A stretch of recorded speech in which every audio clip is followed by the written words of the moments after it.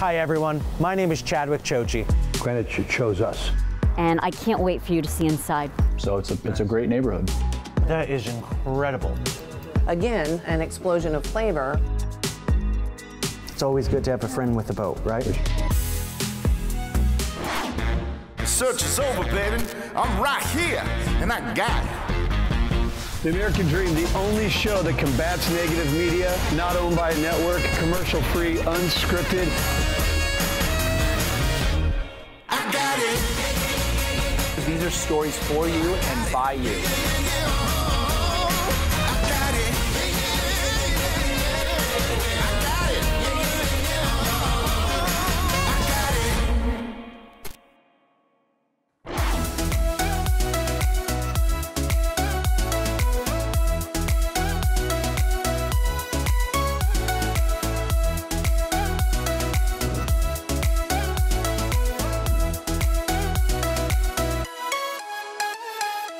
Hi everyone, my name is Chadwick Chochi, and I'm the founder and CEO of Chilton Chadwick Global Real Estate Concierge. Chilton Chadwick Global Real Estate Concierge is an exclusive team within Better Homes and Gardens Shore and Country Property. But we're so much more than just a sales team.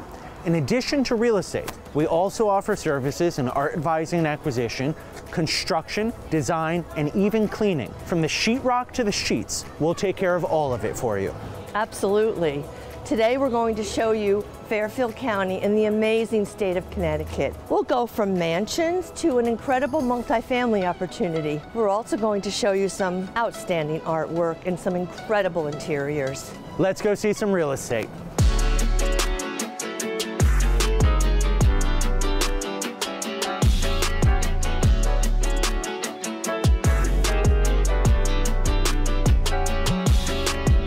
So we're here in backcountry Greenwich today with my friends Steve and Carol Acunto. I want to sit with you guys because you're such ambassadors for the town of Greenwich. And so I just want to sit with you and kind of talk about what you like about Greenwich, why you chose to live here. I know you've lived all over the world and you chose Greenwich for a reason. So I just want to hear from you guys what some of those reasons were. Well, I guess I sometimes think that Greenwich chose us. We were living in Westchester, but we chose Greenwich after it chose us. We chose backcountry Greenwich specifically because it has an ex-urban feel rather than a suburban feel. It's got a feel of enormous privacy. And we entertain all the time. I mean, we love entertaining. It's one of the reasons why we have this size house. I mean, the beauty is that you have the backcountry and you feel like you are somewhat remote because of the spaciousness between the houses and all the beautiful greenery and not the totally landscaped golf course looking houses. Yeah. Just the opposite. You have the wetlands and you have this little rough feel to it, yet it's beautiful. But then you have the city part of it, which is city, but it's very low key. But it has all the most exclusive shops. Whereas you once felt the need to go to the city, honestly, don't have to. Everything is here. You don't have to move. Right. People stay here. But so what do you guys enjoy doing here while you're in Greenwich? We play golf because obviously golf is a big part of Greenwich. In town we go to the Indian Harbor Yacht Club, which is lovely, and so many beautiful boats, and a lot of friends have boats, so we enjoy that. It's always good to have a friend with a boat, right?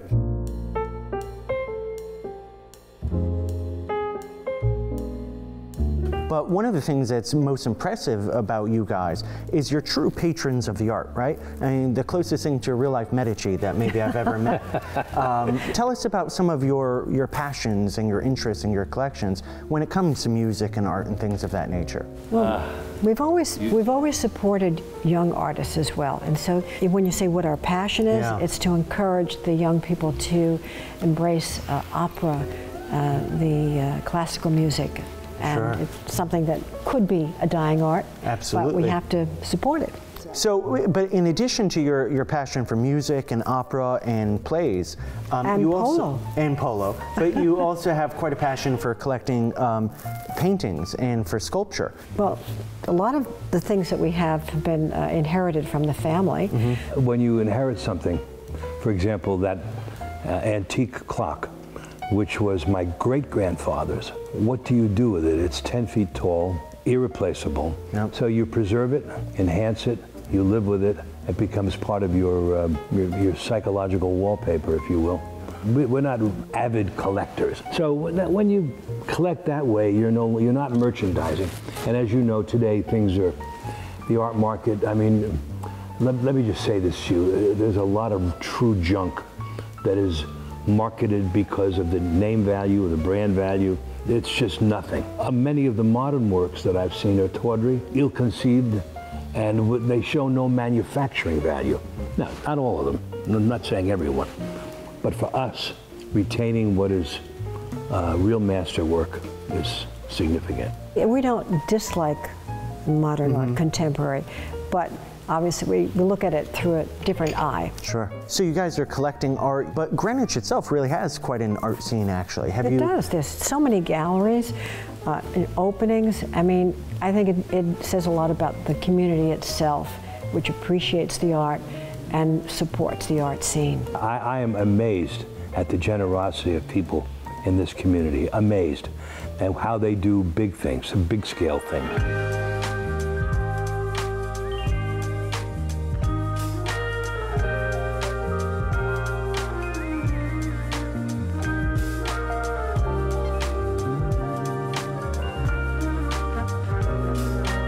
So, you know, it was a pleasure a couple of years ago when I met your daughter Claudia, and you know, I love contemporary art and she's a contemporary artist, but what I find fascinating about her work is how she borrows and looks back for inspiration to the medieval, to the ancient, to the religious, but then contemporizes it from modern times so that today's viewer can appreciate those images and those messages. You've caught it exactly. But, and she works with a lot of mixed media, so there's collaging, there's digital work, there's painting, she's really incredibly talented and she uses multifaceted. even materials. I mean, lace, you'll find lace and exotic and even ancient materials that she buys off the market and everything else. And I love the way she pulls it all together. Yeah. She does representative art. It's got great conception behind it.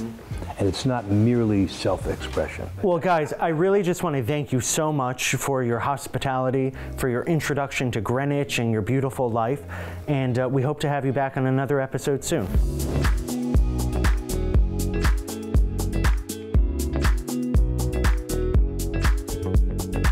Hi, here we are in lovely Fairfield County. We're continuing our tour. We were just in Greenwich seeing a lovely mansion. Now we're in Westport, another jewel in the crown of the Gold Coast of Connecticut, Fairfield County. I would like to introduce myself, Lori Paris Montezella, and this is my colleague, Jerry Jo Matika. She's a designer as well as a local resident of Westport. How's your day, Jerry Jo? Amazing. Could we ask for better weather? I mean, I love Westport in general, but wow, we have been blessed with an amazing day. So tell me, what do you love about Westport? So I just love the dynamic of it. You know, it has a little bit of the city sprinkled into it. You have all of the shops, you have the art, you have a great amphitheater. And the train. The train, I mean, you name it, we have it here. And then we have an incredible sense of community. There's so much for everyone to do at every age and every stage of life. So we just enjoy everything we possibly can that Westport has to offer. Well, the wonderful thing is we are so close to New York City. Hop on the train, you're in New York City in minutes. I love where we are today. It is an amazing property. It's a 1936 Georgian home, and I can't wait for you to see inside. Come on in.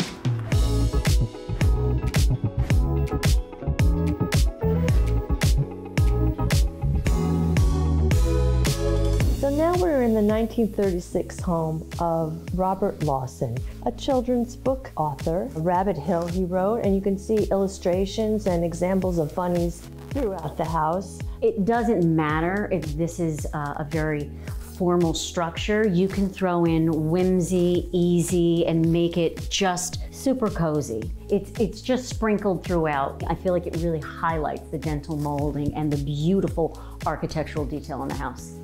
Absolutely. And being that Robert Lawson did write books in a poetry sort of way. We like to say that this house is poetry in motion. So Jerry Jo, tell us about the design elements of this home. Again, 1936 Georgian, so very formal, but what I love about this is a Georgian home has strong bones. So you'll see all of the casements around the doors, the dental molding around the top, the beautiful inlaid marble, and then we're sitting here in this very comfortable, modern, at ease sofa. So even though you're surrounded by all of these really strong elements, you can put in these softer pieces to just make it so much cozier and more relaxed. Absolutely, so the decor sort of can fit with the architectural details of the home. What's your favorite part of the home, your favorite room? So I have to say that my telltale favorite is the original, I'll call it the man cave, but it's the quintessential brandy, cigar, whatever your pleasure is, because there's a great bar in there, whatever you'd like to pour, absolutely. Yeah, and a billiards room. So, I mean, it just screams, come in,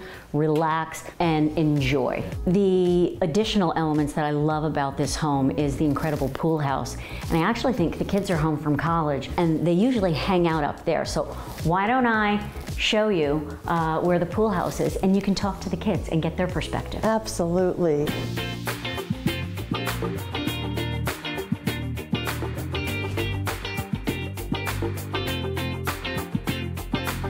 I'm Marcus Dimian. I'm Lucas Dimian. I think Westport's a great town to live in. We have the beach where I spent most of my time as a child. We have a great downtown, which has a lot of new restaurants. Yeah, there's always a lot of stuff to do here, which is really nice. Like whether it's like playing basketball at the beach in the summers, or even like the fall, it still stays warm until like October, so it's really nice to just like be outside. Now, you guys went through the Westport school system, right? Tell us about that. What was your experience? Was it a good experience, especially for high school? Definitely. I think it was a great experience. A lot of my friends stayed through elementary school all the way through high school. And also, the athletics were really consistent throughout the entire thing.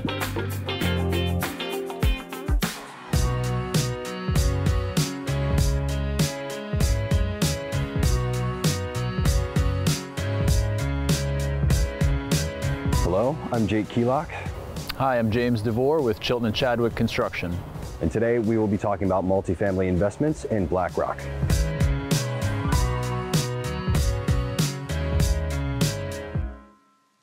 We've been talking about a couple of different renovations that we can do to this multifamily in Blackrock.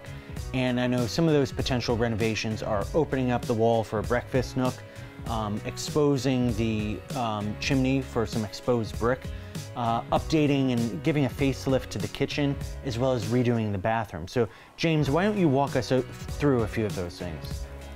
To start, I think all in, you know, based on what we looked at, you're probably in for around $20,000 total. Again, opening up this wall here, going to create a really nice, you know, improved flow, give you a spot for a breakfast nook, you know, a spot to sit and eat. And like you said, the exposed brick, you know, everybody loves the exposed brick. Facelift in the kitchen, great idea. Remodel the bathroom at some point, you're probably gonna have to, right? The roof, like we discussed, is toward the end of its life. You know, you should consider replacing that probably sooner than later. And like we said, somewhere in the $20,000 ballpark for all that work. Again, depending on, you know, the finishes you select, you could go upwards from that number, but I think you're probably starting around 20,000. James, that's really interesting. Thank you. So Jake, this is really interesting. Before, when we were talking, you said that you could probably achieve $1,450 per unit per month in a pre-renovation sort of model. After speaking with James, what do you think you could achieve after a renovation as far as market rate? Post renovations, I would say up to $2,000 a month. Interesting. That's quite a big increase, actually, per unit. So that's almost $1,100 more per month for the entire investment property. That's huge, actually. Yeah. Now, I know you bought this for $320. What do you think you might be able to flip this for after the renovations are done? So being in Blackrock, it's a pretty desirable area, and I have a lot of clients that are actually looking at the area. I would say 400 plus once all the renovations are done. Oh, interesting. And it's funny because actually James's first investment property was here in Blackrock as well, so yeah, you guys will make a great team that way. James, what is it about Blackrock that drew you here? I think that there's a bit of, there's some action here on Fairfield Avenue. A lot of restaurants and bars are walking distance. So, being, young 20s, that was very appealing to me. So that's what drew me here. And then I ended up staying for about 5 years. So it's a great neighborhood. So, James, with all these renovations that we want to do, what would you say is the timeline? I'd say you're probably looking about 6 weeks, plus minus a week or two, but 6 weeks is a good ballpark. Okay. And James, are you seeing a lot of fluctuation in construction material costs or anything? Is there anything, Jake and other investors should be watching out for right now with inflation the way it is and everything? There are huge fluctuations up and down constantly of material prices. I think for the most part, the common materials that you use are not subject to huge fluctuation. Yes, there always is that variable, unfortunately. Is there any problems getting materials? Is there going to be any waiting? I wouldn't think so for a renovation like this. The longest lead time is going to be the kitchen cabinets. Typically in a common product that I use now, they're anywhere from 6 to 8 weeks away once you order them. So in a renovation like this, that's probably the longest lead item. Everything else is probably fairly readily available. Excellent. With all the projects that we discussed, what would the time frame be? I mean, we could get started right away. And by right away, I mean probably next week. But there's no delay in getting guys over here and getting started. Fantastic. And how long do you think the actual project would take? It'll take about 5 to 6 weeks. Awesome.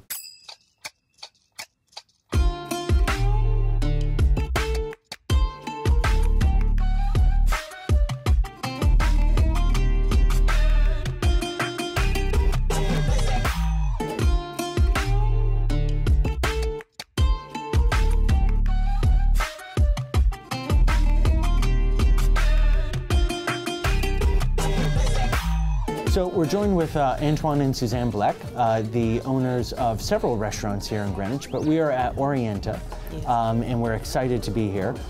So tell us about some of your restaurants, guys, the history of it, how Orienta came to be.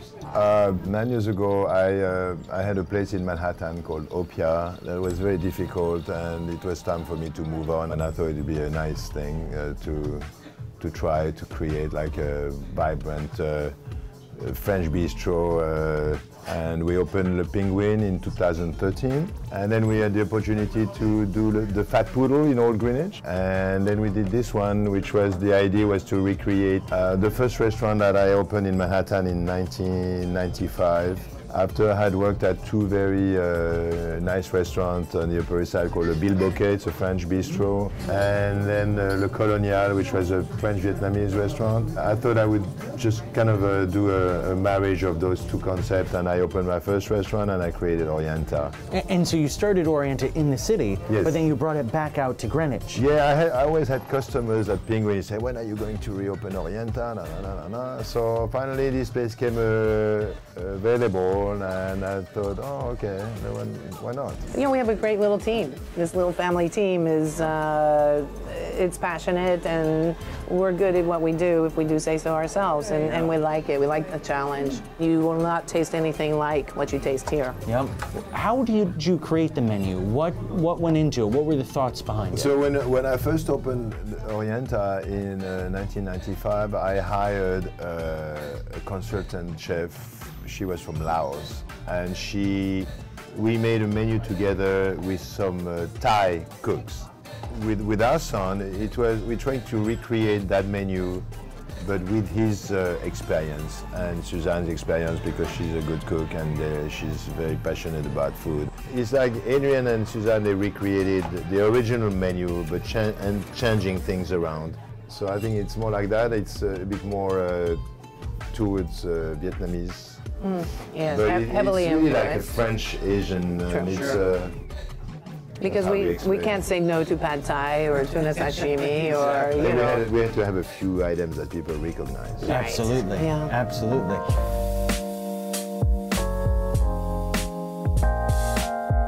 So what we have here is pretty much our signature dish. It's called the lobster shooters.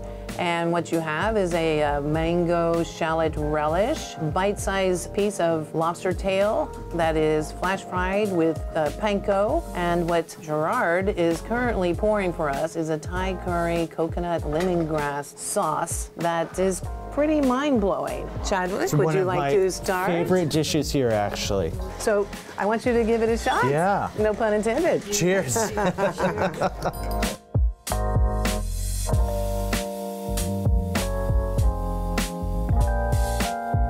That is incredible. Incredible. So many flavors. That's the Thai curry, the mango, the shallot, the coconut, lemongrass, the coconut.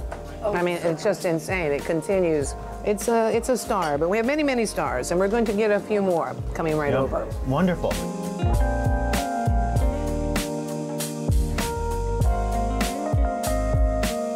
We have two really special dishes here. Tell me about them, especially the first one, the spring rolls. So, as we know, this is a traditional appetizer called nem that is basically the Vietnamese spring roll. So you're going to take your spring roll, and then you're going to take your leaf of butter leaf lettuce. You're going to want cilantro and mint, and then your carrots, and then you're going to roll that up, and then you can dip it into your sauce. And again, an explosion of flavor. Incredible. And so now we have this beautiful salmon. Tell me about this dish, please. So what we have here is our pistachio encrusted with a light teriyaki sauce. Gorgeous. I mean, the grilling aspect of this salmon is perfection. And that's on top of a bed of ginger, soy, shallot, and garlic seared bok choy. Wow. And that's also purple sticky rice. And then served with always lime and lemongrass and cilantro. Those are the three key elements of this cuisine. I've had, in these past 2 years, more than 10 to 15 different customers say, I've got to tell you, I do believe that's the best salmon I've ever tasted in my life. Wow. I don't think you hear that a lot in restaurants, but I tend to agree with them because I have to have it at least once a week. So please. Well, let's try it, please, get this little slice here.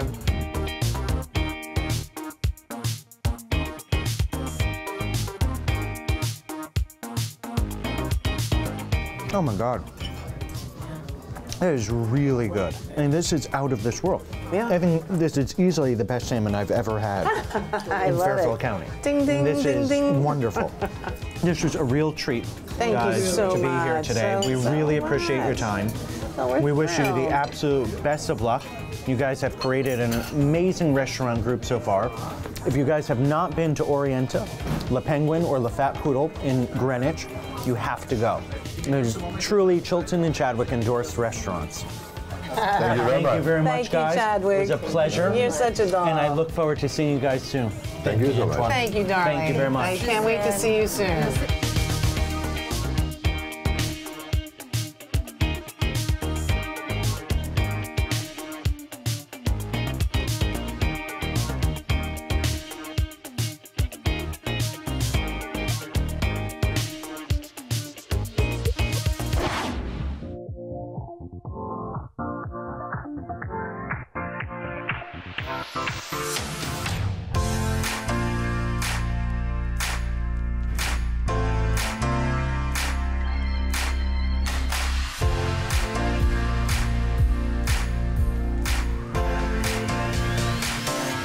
Calling all entrepreneurs. The Tollgate Hill Inn in Litchfield, Connecticut has 3 buildings, over 20 bedrooms, a restaurant and bar, 2 commercial kitchens, wine cellar, ballroom, and an incredible amount of business potential.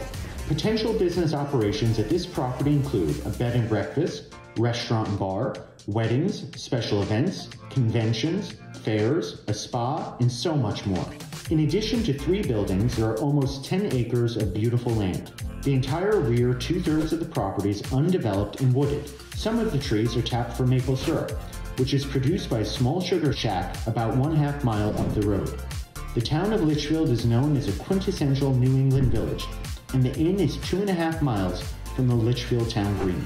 The area is known for its antiques, artisans, and outdoor activities, and yet it is within 100 miles of New York City and 130 miles of Boston. Bradley Airport is within a 1-hour drive. This 3,500 plus square foot home in Armonk, New York has 4 bedrooms, 2.5 bathrooms, 3 living spaces, plus an oversized kitchen and dining room, and sits on almost 1.5 level acres. The proportions of this home are perhaps one of its greatest qualities. Once you step into the oversized entryway, you are struck by the 16-foot ceilings there and in the living room. The main floor shares the living room, formal dining room, eating kitchen, and family room. The family room overlooks a beautiful flat yard with a gazebo and room for a pool. Head downstairs to another family room with a fireplace, radiant floor heating, and doors that lead to an additional outdoor patio. The second floor has 3 bedrooms and 2 full bathrooms, including the ensuite primary bedroom with walk-in California closets. Other features and upgrades to this home include new insulation and siding, newly paved semicircular driveway, underground electricity wires, underground sprinkler system, as well as professional landscaping. A lovely colonial farmhouse with Victorian accents, this 4-bedroom, 2-bathroom home is certainly ready to welcome its next owner. With hardwood floors throughout the home, original charm and function meet modern-day living. The open kitchen has plenty of room to enjoy the amazing sunlight that streams in, with an eat-in area that has a fireplace to cozy up with a cup of coffee. A dining and living room and front entry foyer complete the first floor. But don't forget, there is a rocking chair front porch to watch the world go by.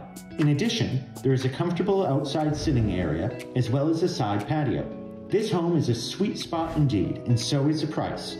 Come on over and make 933 Randolph Road in dynamic Middletown, Connecticut your home. This wonderful property is close to everything this area has to offer and an excellent commuting location.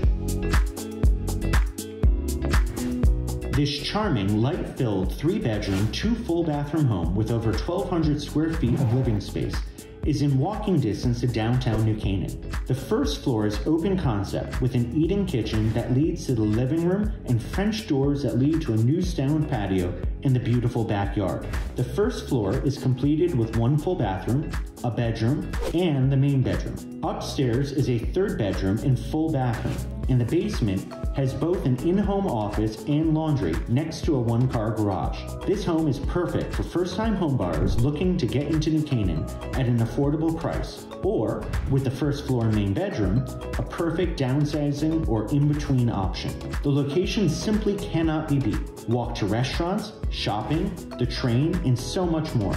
New Canaan has award-winning schools and an incredible quality of life. Welcome to Chapin, a beautiful waterfront community in Stamford, Connecticut, with beaches, boating, and a wonderful neighborhood vibe. This turnkey home has 3 bedrooms and 2 full bathrooms, with a new kitchen, central heating and cooling, a finished basement with laundry and a separate office, a 1-car garage, and a fully fenced-in backyard. The first floor's open floor plan is perfect for entertaining, with access to the back deck. There is nothing to do but move right in. Your new home is extremely close to the Woodway Beach Club, Stamford Yacht Club, Cummings Park and Beach, and just a short drive to Harbor Point, downtown Stamford, Cove Island, Chelsea Piers, and so much more. It is just an 8-minute drive to the Metro North train station, and from there, less than an hour by train to Manhattan, making this both a work from home as well as a commuter's dream. Come be a part of one of the most exciting areas in Fairfield County.